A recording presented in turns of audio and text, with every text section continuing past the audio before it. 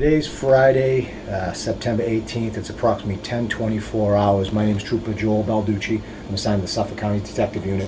Also in the room is Trooper Tim O'Connor, Suffolk County Detective Unit. And Trooper Greg DeFosi. He's also with the Suffolk Detective Unit. We're here with a Michael McCarthy, right? Yes. Michael, if you can just state your name and your date of birth. Michael McCarthy, 52980. And we're at the Beth Israel Hospital. You're admitted to 5-2, correct? This is the building, 5 building, or we're at the Beth Israel Hospital, Yeah, right? we're at Beth Israel Hospital. Okay. We're conducting an investigation, but before I ask you any questions, Mike, I just want to read you Miranda rights, okay? Do you know what Miranda rights are? No, I'm not sure. Well, let me read them to you. We have a form right here. It's the form.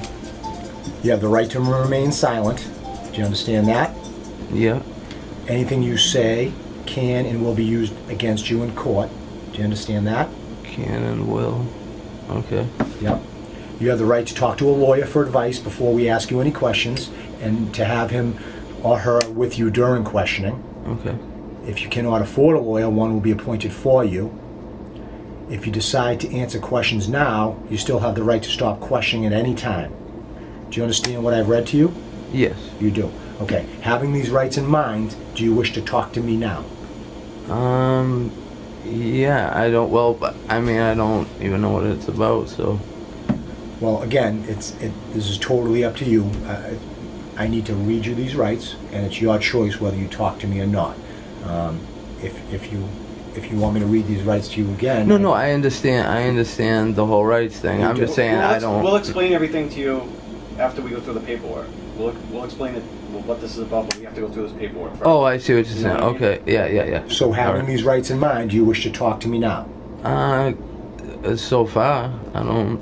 Yeah, so far. Yes. Okay. Okay. So I'm checking off the yes box, and if you could sign here, it's where it says subject signature. See it right there.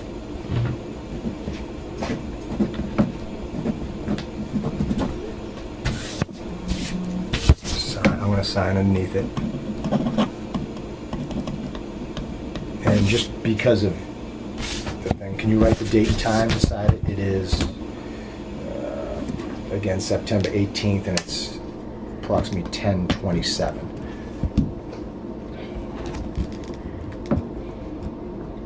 And what time? 10:27? It's September 18th, and it's 10:27, yeah. 18th.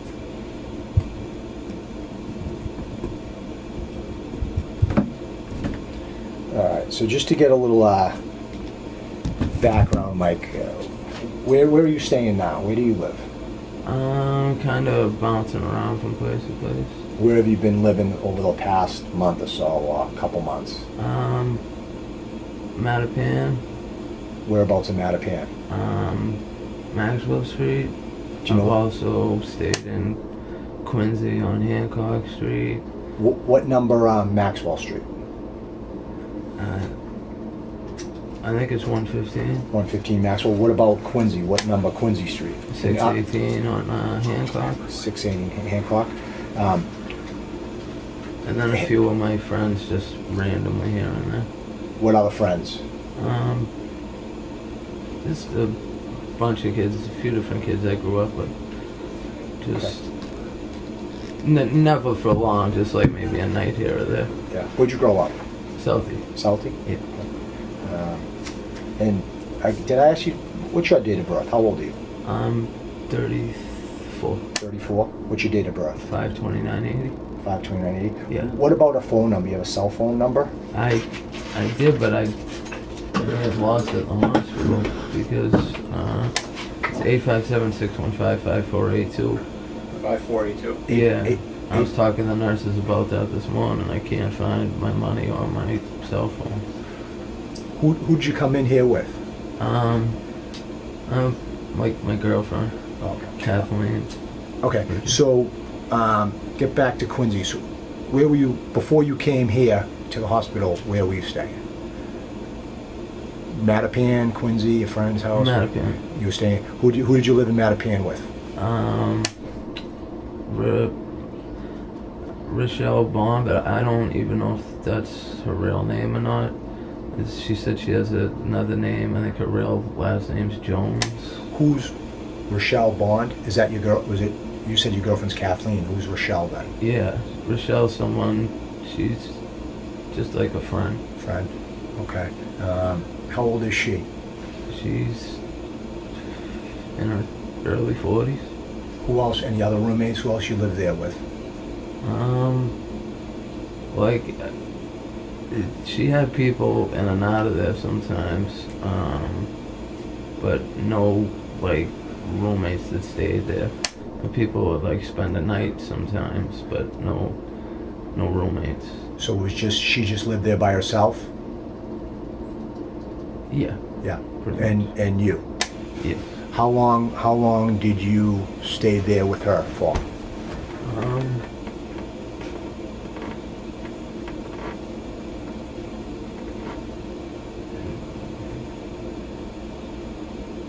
About 6 months. 6 months.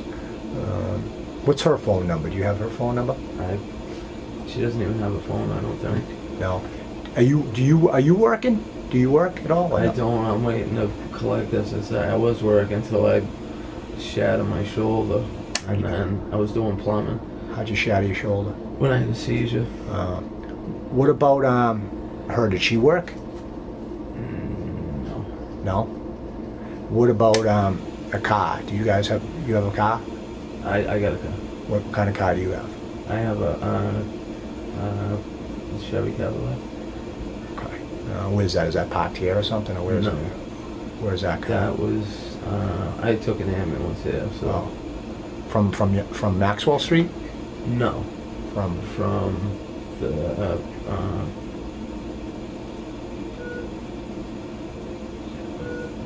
this was like the 4th hospital I went to. That's okay. So All right. So, yeah. all right. Where's Rochelle? Where's Rochelle now then? I have no idea. When's the last time you talked to her? Probably like Tuesday, Monday or Tuesday. Tuesday would have been what? Monday or Tuesday of this week? Like the beginning of this week, maybe? Yeah. And when you left Maxwell, was she with you when you left? When she left Maxwell. When you left Maxwell, and you left Maxwell to come to the hospital, right? Yeah. Who Yeah, was she left. We went to BMC, got into like a argument. You and her? Yeah. What day was that? Monday or Tuesday. Yeah. And then she left. Yeah. Came back in and said, like, walked back in the hospital, started acting crazy again, and then walked back out. Huh. So would you guys consider yourself like boyfriend and girlfriend, or no? No. No? All right, so back to Maxwell. You said would people come and go and stay? Is it a 1-bedroom apartment, 2-bedroom apartment, or what? A 2-bedroom apartment. So what was the first? The first bedroom was what, your bedroom? No, the first bedroom, like, I basically stayed on the couch. Yeah. Like a lot. Yeah. And so would she. She would like stay on the other couch. Almost no one would stay in the first bedroom, and then the back bedroom was her daughter's. Oh, okay. But her daughter got taken by DSS. It's like her 4th kid that's been taken by DSS. Really? Yeah. How many kids does she have? She had 4 kids?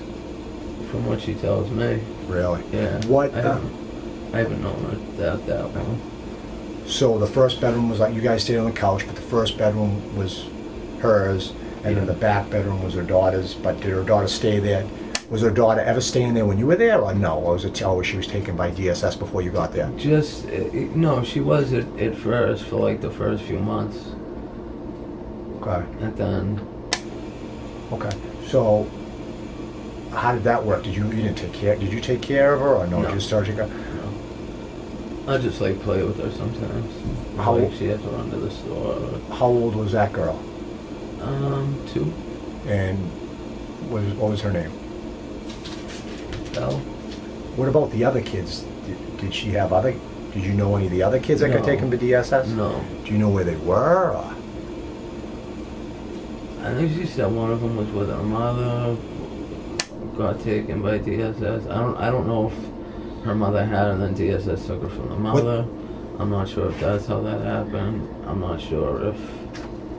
What's her mom's name? I don't know. Do you know where she lives? She told me before, but I can't recall. Close by or no? I know it's like up near New Hampshire somewhere, So but you it's in Massachusetts. And Rochelle's like, did you say like 40 or how old? In like her early 40s. And what did she do? Did she work or no? She said she used to be a stripper back in the day. Yeah. Huh. You know. Okay. So when you first got there, you said about 6 months ago. How did you meet her? How'd you meet her? I met her just outside. Outside just where? like walking by. Where? In like Mattapan or?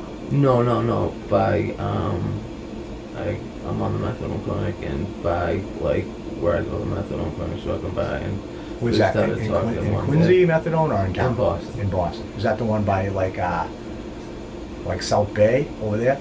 Yeah, that area. Correct. Okay. Correct. So you met her there about 6 months ago? Yes.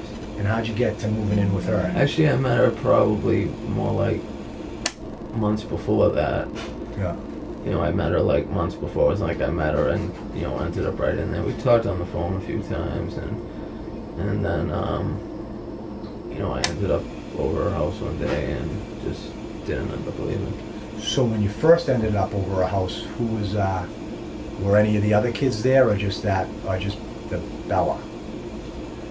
Bella. Bella was staying there then? Yes. Okay. No, none of the other kids. None of the other kids. Do you know any of the other kids' names or no?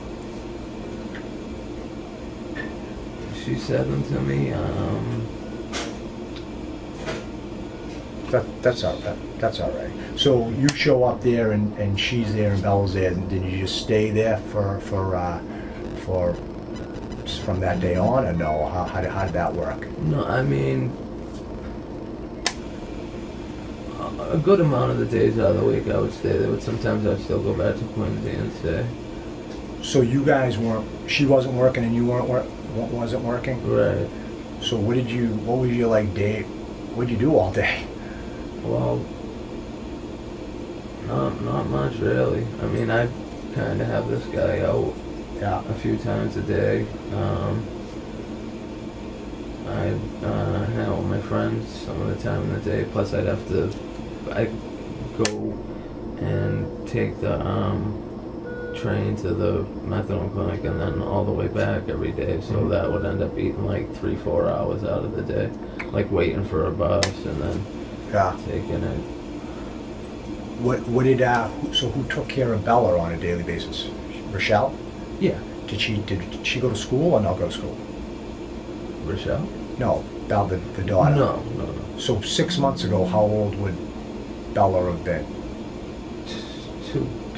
And when so you guys were staying together, when were you there when DSS took her, Bella? No. How did that happen? What happened there? I don't know if somebody called on her. She always used to complain about the kid that she had the baby with. Who's that? Do you know who that was? I have no idea, but he showed up at the house the last few nights before I came in here. Yeah. Pounded on the back door one day, and he was waiting for people to come in the house because the front and back doors are locked. Yeah. And when people would go out, he would just kind of shoot right into the house. Yeah. So he flew in the back door one day and was like banging on the back door, and then the next day he came. It was not the next day after, it was 3 days after that. Yeah. He came in the front door at like midnight. Yeah. And was banging on the front door again and Wow. yelling and screaming, you know. And then she's like, Did you have any problems with that guy or anything? I've never met him before in my life, and I just figured to stay out of it. Yeah, The best. it's a good call, right? Yeah. All right, so 6 months ago you move in, and you, Rochelle, and Bella are there. How long do you think you guys were living together with Bella before she was taken from DSS? It wasn't long. It wasn't maybe a couple months, maybe. Couple months? I mean, 'cause I remember my family took her out to brunch for Easter, and it wasn't too long after that So did you just, so it was sometime after Easter?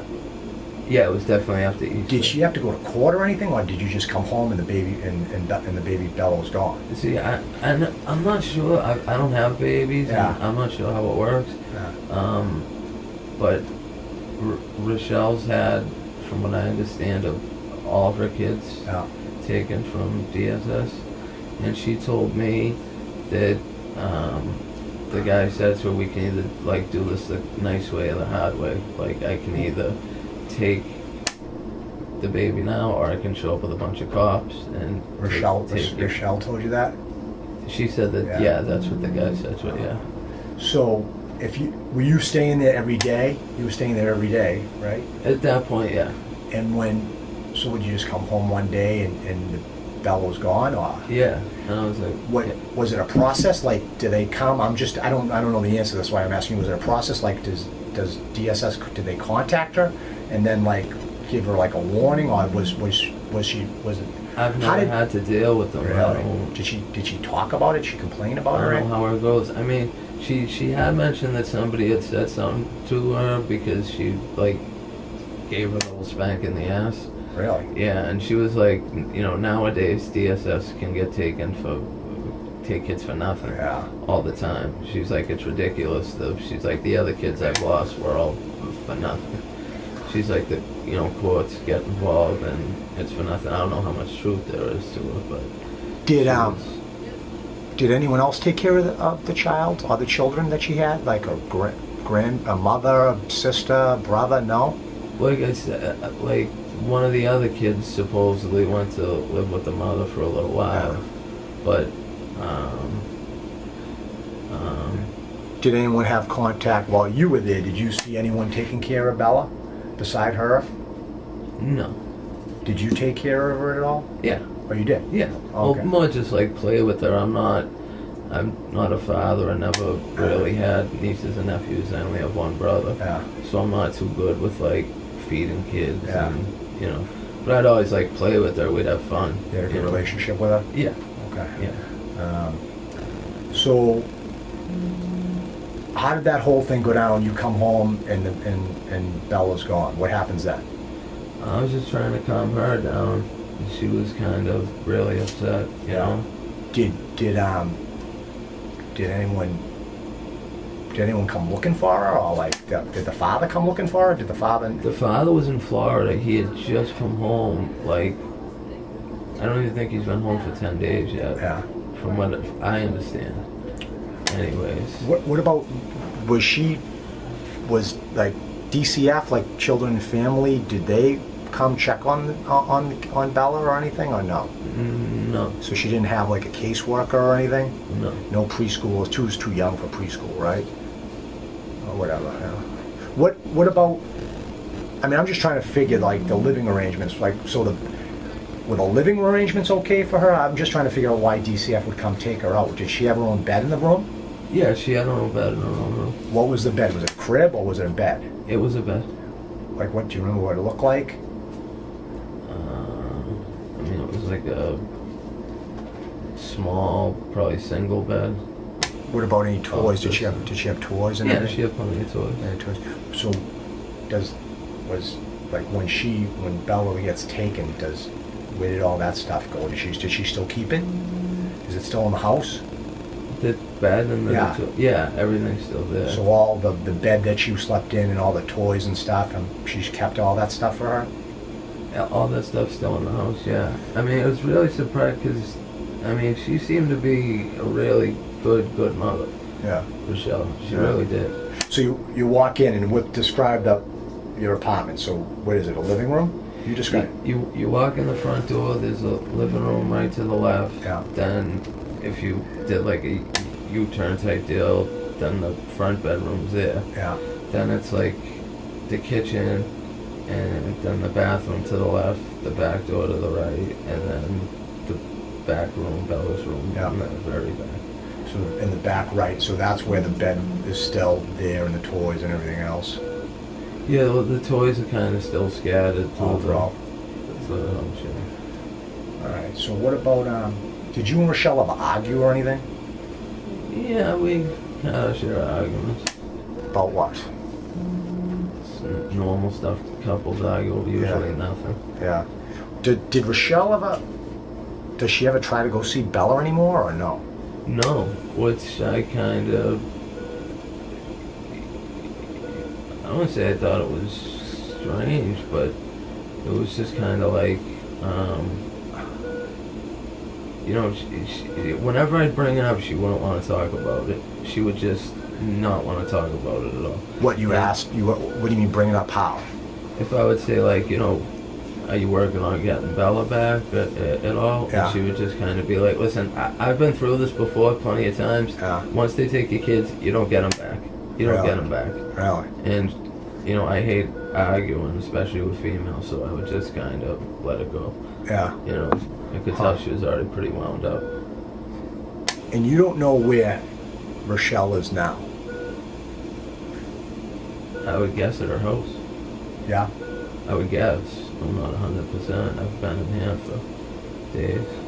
What would you say if I told you she was talking to us? She's talking to the state police right now. Or she's with some troopers talking to the state police right now. And she's sort of talking about the same things that we're talking about right now, but her version of the story is a lot different than what your version of the story is. About your relationship, about Bella, about the living arrangements and stuff like that. What do you think about that? I mean, I don't know how much different it could be. No? Okay. Well, again, that's why we're here trying to talk to you. We're trying to just find out really, you know, what happened between you and her and what happened to Bella, because Bella's not in DCF custody. And Rochelle is telling us something different about what happened to her, and that something different involves you. Like what? Well, that's why I'm here trying to, you know, we, as investigators, we just don't listen to one side of the story. We like to listen, we talk to both people involved. So obviously you and Rochelle are involved in this situation, and we're trying to get the truth out. So I'm here talking to you, just trying to find out what happened to the baby, and you're telling me some things that just don't line up, but I want to hear what happened. I think I know what happened to the baby, but I want to hear it from you. And this is one chance for you to tell the truth about what happened. Now, a lot of things could have happened, but I'd like to hear it from you. I'm telling you everything that I know and have been told since her since. Really? Absolutely. So you had no interaction with the child, or something didn't happen to the child that could have caused harm to that child? I mean, I had interaction with the child, yeah, but Like what? nothing that would have caused harm to her. No? Like playing with her, talking with her, being around the house when she was around there, going out with the dog, taking her to the park, things like that. Why would Rochelle tell us that you hit the child? Hit Bella? Couldn't tell you. No? No. And I don't think Rochelle would let someone stay around that was Did you hitting her child. did she ever hit the child? Not that I saw. No, that's why I was kind of surprised when she even said, when someone spanked her on the, someone said spanked her, someone said they saw her spank her on the bum. I was even kind of surprised at that. Listen, Mike. People go through a lot in life, okay? I'm going to be straight with you right now, okay? And I can just tell talking to you, you look extremely nervous. It's like the weight of the world's on your shoulders right now. I know what happened to Bella. These troopers in the room know what happened to Bella. We've been conducting an investigation for months now. Okay, we talked to a lot of people. We're still talking to people. You know what I'm talking about, and now's your chance to get ahead of it and tell the truth. Okay, we want to know why it happened, and you know, if the oh shit button went off, that it happens. But to sit here and lie to me about it and not come, you know, get it off your chest and do the right thing for the little girl, Rochelle's already talking. We already have the whole story. I'm not making that up. I can't come in here as a state police officer and lie to you and tell you what's not and what is and what's not happening. She's telling the story. Now's your chance to get out from under whatever you're under and come clean and tell us what happened and let us figure this out. Because if you just sit here and blow smoke up my ass and our asses and lie and lie and lie and lie, you're just digging yourself in a bigger hole. I'm not blowing smoke up anyone's ass. Okay. If you're saying, you know, I might look nervous, maybe it's because I'm about to go into a major surgery in an hour. No, like I said, I'm talking to you. You couldn't have caught me at a worse time. It's okay. Like, you're doing great. I'm telling you right now, you're doing great.